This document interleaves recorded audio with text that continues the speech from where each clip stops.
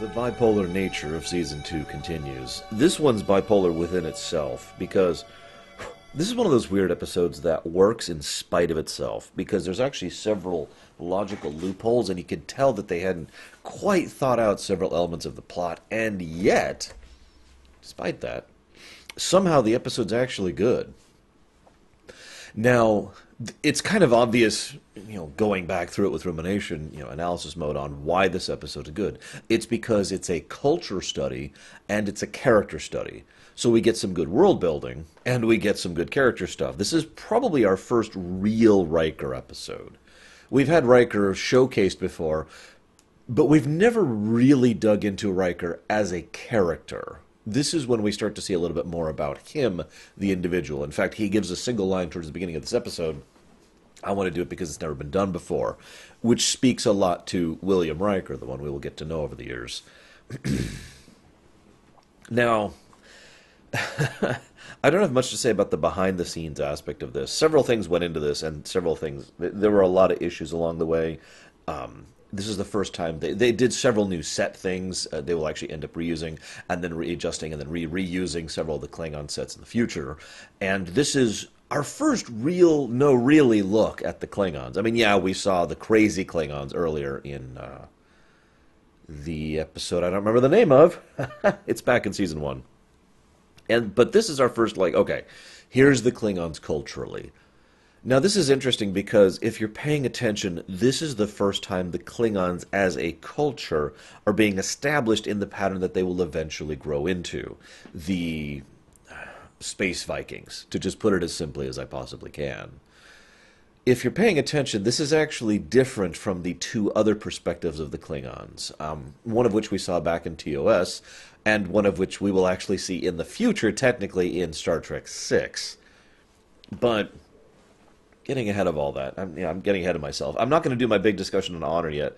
Quick aside, I just feel like pointing it out. I've always planned to do a big discussion on Klingon honor and the honor system, but I was going to do it later on in the show, because it's more relevant later on in the show. Now, I watch Sci-Fi Debris. I've been pretty open about this before, when I have spare time, which is not all that often. And I noticed that he had put out a discussion on Klingon honor like a few weeks ago. I'm like, are you kidding me? He actually beat me to the punch on this one. Usually I end up beating him to the punch, but this time he got me. Anyways, let's talk about Mordok and Mendon. So Mordok was the guy back in Coming of Age. Was that the episode? It was the one with Wesley where he was doing... It was a surprisingly good episode, as I mentioned when I went through it. And they brought back the same actor, who is John Putch. I want to give him some special praise, because he actually does a surprisingly good job of portraying someone who is...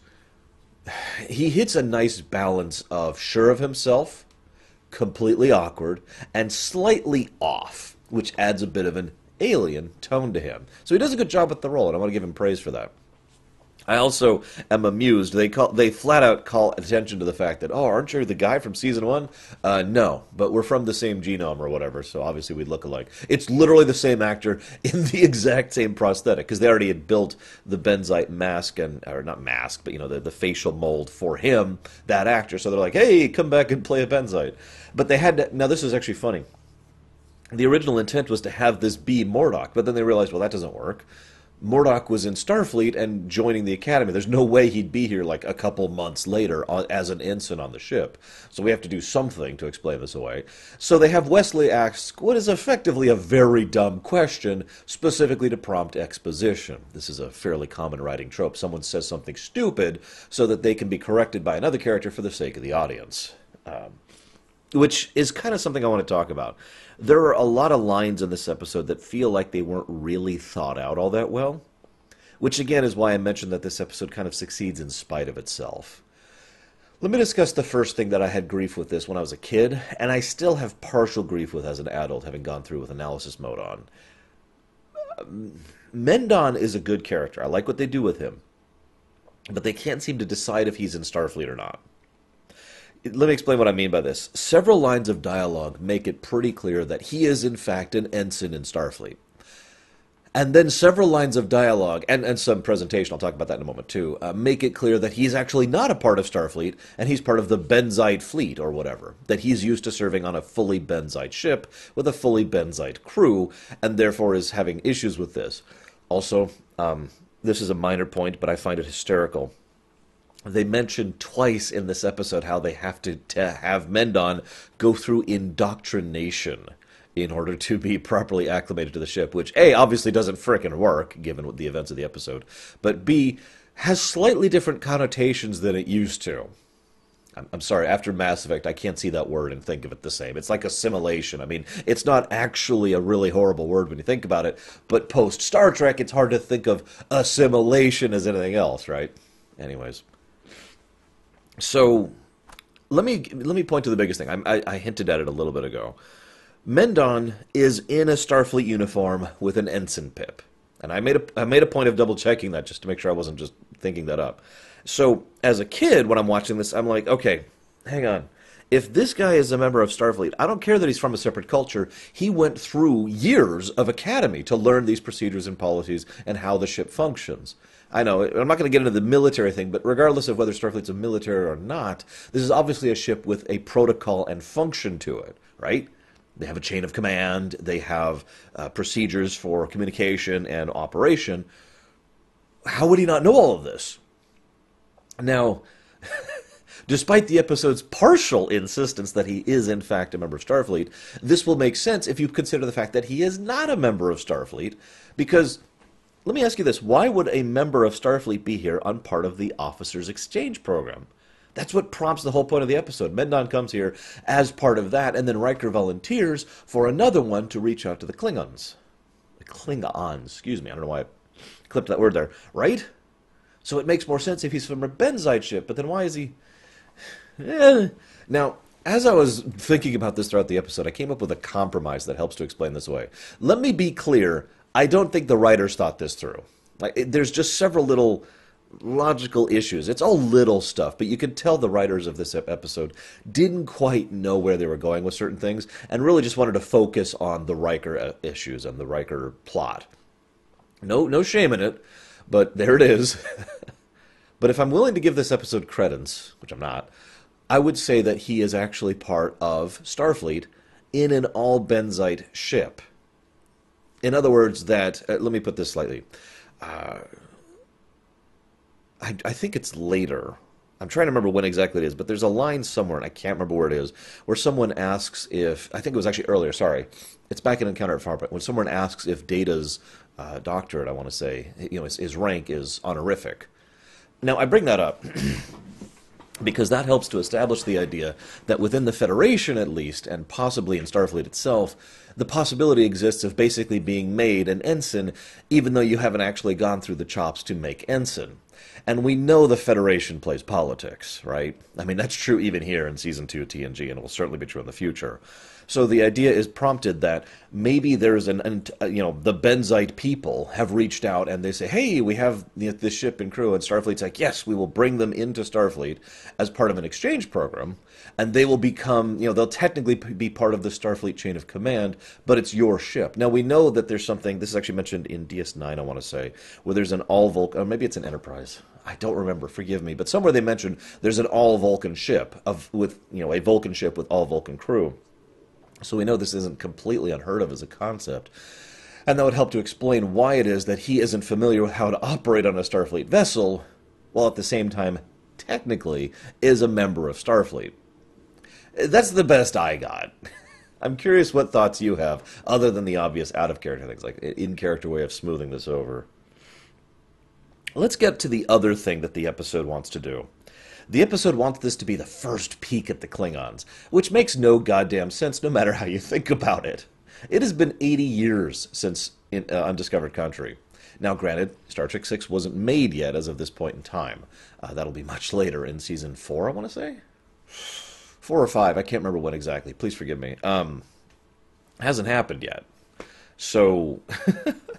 as of this point in time, there's still a really big gap between what is effectively the last Klingons we've had, which is Star Trek 1 and Star Trek 3, and of course the original series and the animated series, if you're even counting the animated series, and then these guys, the Klingons we've seen basically twice before, like ever.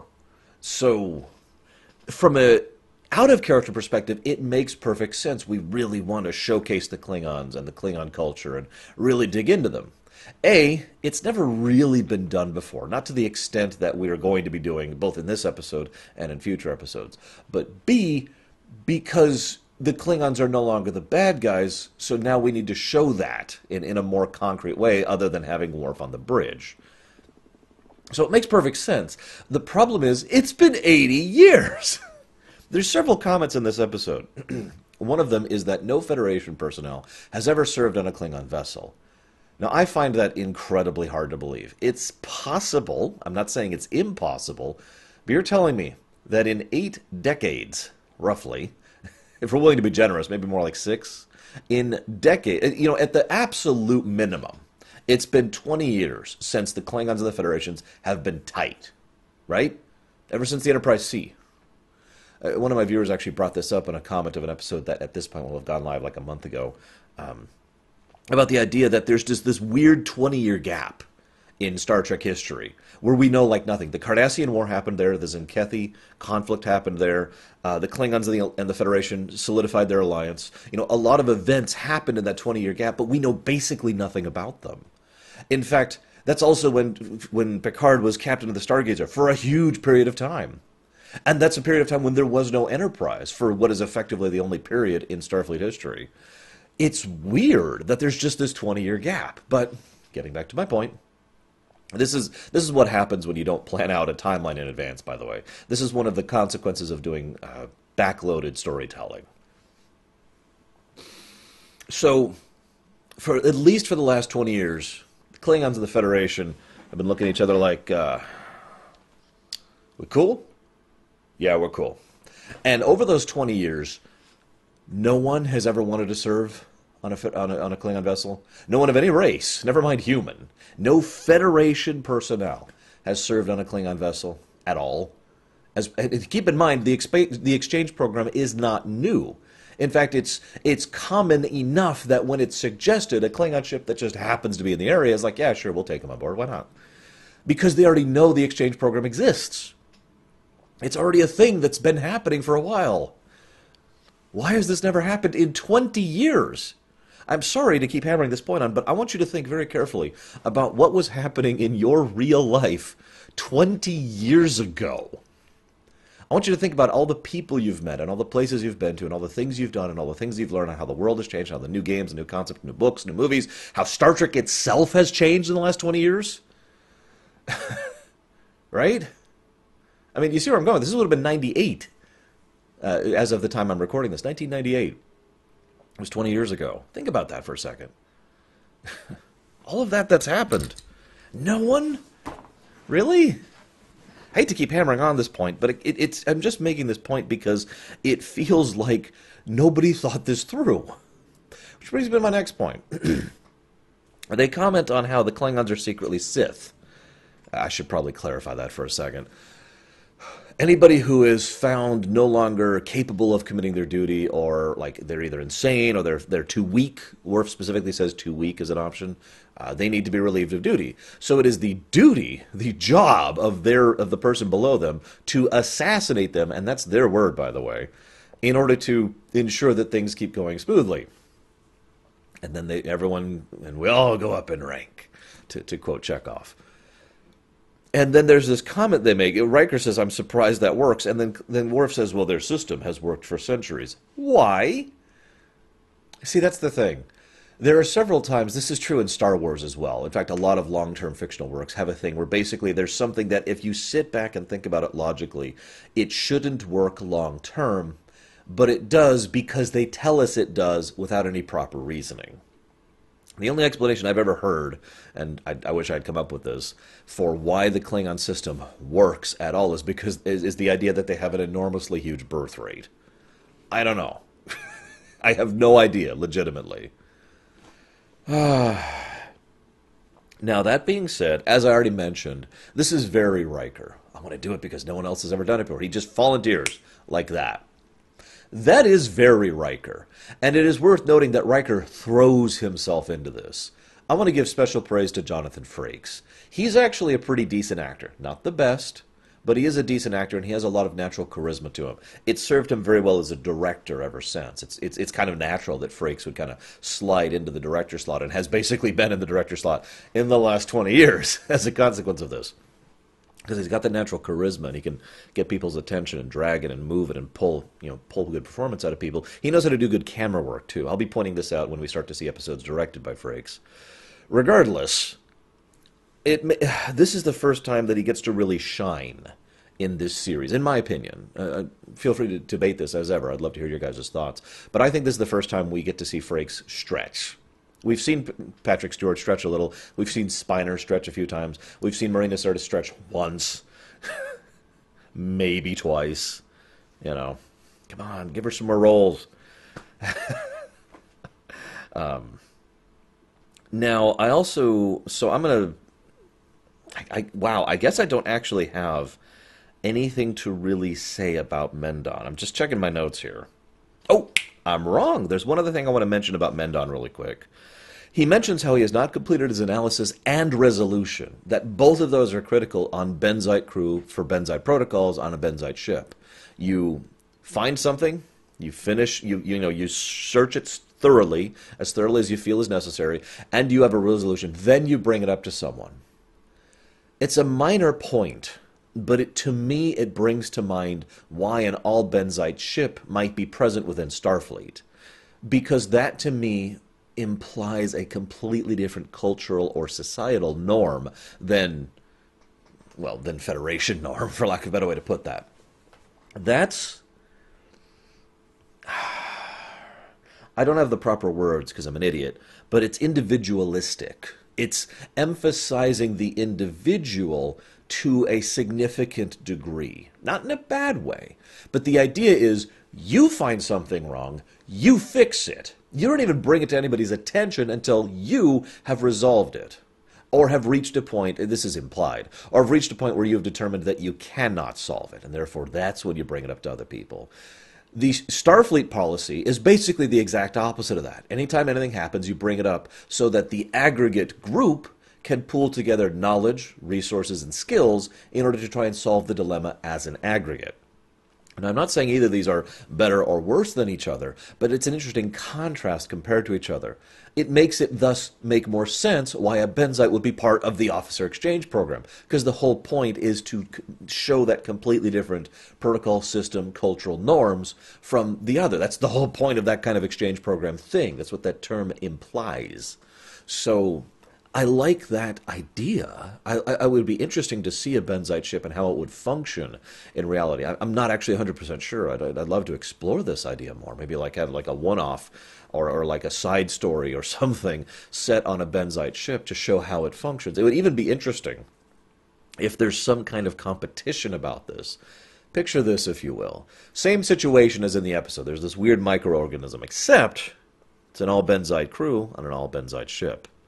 So Mendon notices it, and I'm sure other people would too. One or two other people, right? Maybe someone on sensors, maybe someone on scanning. Someone else notices this. This is a maybe, of course, because no one else noticed it on the Enterprise. But bear with me for a second. So let's say 3 or 4 people notice this. None of them say anything. They just start working on the program. And it's like, okay, analysis, analysis, analysis, analysis. And then whichever one basically is the one to speak up first wins. Now, it's not like they win literal. It's not like yeah, we get a bonus for having done this. But you could see how there's some kind of societal brownie points or more praise or more prestige or whatever vague, emotional term you want to use for this for the person who manages to successfully analyze and then resolve the problem first. And at that point, the others would probably then be like, oh, yes, I was working on it as well. Good job. You got there before me. That kind of a thing. I also want to say that I feel like I'm saying this a lot on TNG. John Putch manages to add a nice little bit of added dimension to what would otherwise be a very arrogant and irritating character. Don't worry, I know for a fact we'll be mentioning arrogant characters at least one more time in Season 2 of TNG, so yay. Let's switch over to the Klingon plot, which is arguably the main plot. Now, first of all, as we can see, the alien bounty hunter from X-Files has once again infiltrated yet another place, the Klingons in this case. But I do have to give special praise to Clag. He works quite well. At first, you look at him and he feels like he's going to be the completely stereotypical, I am an obstinate individual. You know, I am the obstinate, I don't like him because he's different or whatever. But that's not where they go with him. Instead, he is the one to stand up and challenge Riker, and it is Riker who is the one who pushes back, because Riker starts to, basically uses this as an experience to start to learn cultural norms amongst the Klingons. One of the biggest things that will always be true amongst Klingon culture from basically this point onwards, it's not honor. Well, it could be considered honor. No, it is responding to challenges. I've actually kind of commented on this before. It's the idea that if you say blah, my job is, you know, as a typical Federation mindset, my mentality would be like, oh, well, you know, I'm not sure I agree with that. I don't think that's particularly fair and blah, blah, blah, blah. That's not what a Klingon expects. That's not what a Klingon wants, even. What a Klingon is doing when they provoke you is deliberately seeing your response. Your response determines their reaction. It's a very common thing. That's a thing in real-life society norms. It's just Klingons are a little bit more overt and obvious about it. Ha-ha, punk! You are expected to then turn around and ha-ha, punk back. At least, if that's the kind of person you are. And the people who can fake it, excuse me, they have a better chance at succeeding than other people. Regardless, so Riker manages to slide in there nicely and establishes a rather natural, weirdly... there's a good dynamic between Clag and Riker. It's nice to see that, because it needs to be there. We need to see the Klingon learning about the human, and we need to see the human learning about the Klingon. We need both sides of this to make this a complete puzzle. So his inclusion to the story was excellent. And credit to the actor. I usually don't praise this gentleman, you know, the alien bounty hunter, for his excellent acting skills, but he does a good job with this. Funnily enough, we've actually already seen him on DS9, haven't we? Anyways, he's everywhere, I'm telling you. Let's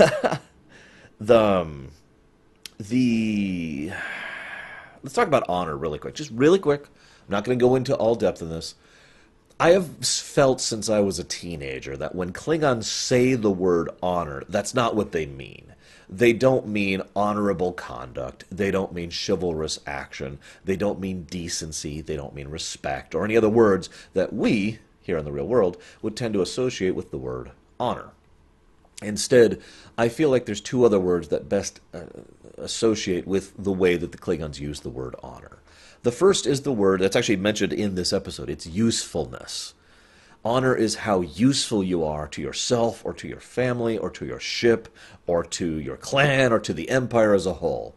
You have done great honor this day, right? Or you have honored your ship, or that kind of a thing. The other, of course, is the, let's call it the social currency thing, which I'm going to leave that discussion for later, because that doesn't even really come up in this episode. But that usefulness, that is very much on display. You are only as significant as you are useful. There's a wonderful little bit. I love the dinner scene. I love the dinner scene. It's my favorite scene in the whole episode. It's...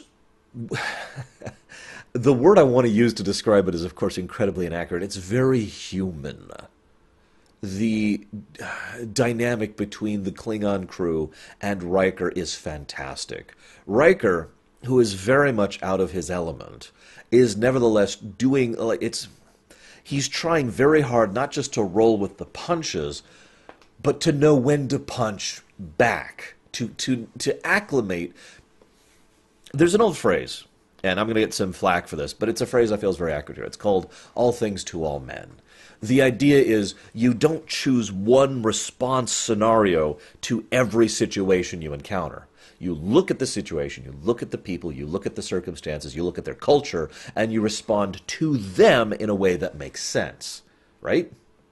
You don't walk up to a Krogan and start being like, "Oh, listen, I was wondering if there'd be no." No, you walk up to a Krogan and you headbutt him, right?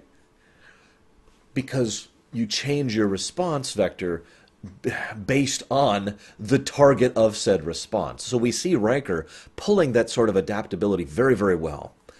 Again, huge props to Frakes and to the guy who played. I'm going to look at his name real quick. This is bothering me. What's your name? Clag. What's his name? Clag is played by Brian Thompson. There we go. I always leave that right there just in case I need to look something up for these because it's happened a few times. Brian Thompson does a good job. Frakes does a good job. It also it has some good atmosphere. It has lots of little touches in the performances of the characters. I like the pseudo flirting with the Klingon woman. I don't know her name. In fact, I'm not sure they even give her a name. There's this one little bit where the gentleman says, "My father died at the battle of such and such." And he does that little thing I just did. It's not that subtle, but it's also the kind of thing you're not really supposed to notice. It's just a little thing. He actually pushes up his chest and straightens his shoulders a bit when he says he died at this battle before he goes back to his normal slouching position. Just to kind of have that little visual indicator. This is directed by Bob Bowman, so you can kind of see his touches here. Little indicator of, how much it means to him that his father died in this battle. Little stuff like that. Also, I can't help but point out how hilarious it is that Riker is the one to make the argument, but he's your father. I know. Backloaded storytelling. We haven't even written Riker's father yet, but it is funny in context, or in hindsight, I should say. Excuse me. I also like... So earlier on, I didn't quite comment on this, but it's relevant for this scene as well. The props department went down to an Asian market, picked up a whole bunch of stuff, organs, squid, noodles, just a whole bunch of Asian food, and didn't cook some of it and cooked others of it, and that's how they produced the Klingon food. Funnily enough, later on they would do other things in order to properly visually represent Gach. But in this episode, you can actually see how there's basically just a string pulling the noodles, because it's just noodles along. It's like they weren't moving last time I ate them. It's the first time he's actually seen disturbed here. But once again, we see that this is Riker, the man who is, well, he's driven, he's ambitious. He wants to do the things that others haven't, because he wants to do that. He wants to be the one in the record books, which is funny in hindsight, considering how much Riker will be in the record books for his actions across the series of this show. So he looks at this gach, and he doesn't eat it at first. And pay attention to that. And then they have this whole discussion. They talk about family, they talk about the honor, they talk about the usefulness, and then he goes ahead and actually starts to eat some of the presumably still moving gach. Because, a few days ago, I didn't know how to eat gach. It's an interesting insight, and it shows... What I like most about it is the dynamic going both directions. The Klingons learning about humans, and the humans learning about Klingons, or human, I should say in this case. My favorite line, and this is one that was actually called up by Maurice Hurley as well, weirdly enough, is the line about, I gotta be honest, I was going to say the same thing about you guys. Now, I never really imagined a Klingon laughing, because Worf doesn't really laugh all that often. He will do it periodically, but he's not much of a laugher. Klingons, however, they're a raucous bunch. They're Vikings, after all. Anywho, so it's a great scene. So let's go ahead and bring something up. I mentioned how certain parts of this episode just aren't really well thought out. Where did this microorganism come from? Think about this logically for a second. This microorganism doubles its size every 15 minutes. That's the statistic that Data mentions. And we see how much it has a deleterious effect on Hull, right? Because of the such and such in the Hull. I forget the specifics on that one. So this is the kind of thing that's going to be a problem within minutes and hours, right? Right? Where did it come from? The captain himself flat out says, we have not had contact with any other ship recently except for the Enterprise, but they clearly have it before interacting with the Enterprise. This is what I mean by this. It's not really relevant, but clearly no one actually bothered to think about where this comes from, which is a damn shame because it's kind of critical to the episode and its structure. Which brings me to my next point. Why is the captain an idiot? The captain flat out says, why no longer matters. I'm sorry, what? The idea of someone who I know, we've had people in real life militaries like this, so this isn't unbelievable. It just smacks my gob that a leader of a military craft, because there's no denying the Pach is actually a military craft, is the kind of person who's willing to say, "Why no longer matters. I'm going to attack our closest ally and possibly ignite a war because I think they might have attacked me with a super weapon, even though there's no evidence whatsoever about that." What? Now, that being said, I do very much like how Clag, the gentleman I mentioned earlier, the second officer, uses his slightly increased understanding of human culture to reason why this is not an attack, at the very least by Riker. And I love that because the guy says, "Hey, they sent him to die," and he says, "Well, yeah, that would make sense if he was me or you, but he's not. They don't do that like that, you know?" And it's nice to see that perspective, to see them understanding, because a little bit too often, and this will happen in the future as well, some Klingons will basically say, "Oh, I think this incredibly stupid thing because you are weak." Instead, what we see is, "Well, I don't think this incredibly stupid thing because they are different." What they're saying is fairly similar, but you can see how the intonation and the intent is completely different. One of the other things I want to mention is that I love how the captain goes to Riker and says, "You will tell me everything about the Enterprise." And he says, "No." And Riker just pushes back just as hard, which is good. Because A, it's Riker. I don't think he would have done this anyways. But B, I don't actually think Riker knew this was a test. Because it was a test. The captain admits it. If you had said anything, I would have called you a traitor. Your word would have been worthless. In fact, the captain even flat out says, "How can I trust your word if you've already broken it?" And he says, "No, I'm not breaking my word. If you lead us into battle, I will be your first officer on your ship, and I will die with you. But I am not forswearing my previous oath." He, through action, demonstrates his oath. I like that. Very Klingon thing to do, in a good way. So then Riker gives this wonderful little bit, and we have what is probably the best constructed scene with regards to tension in the episode. Riker suggests we get within 40 kilocams or whatever, in order to, or 40,000 kilometers, something like that, in order to have the best chance of actually hitting them. They all agree, so okay, let's go.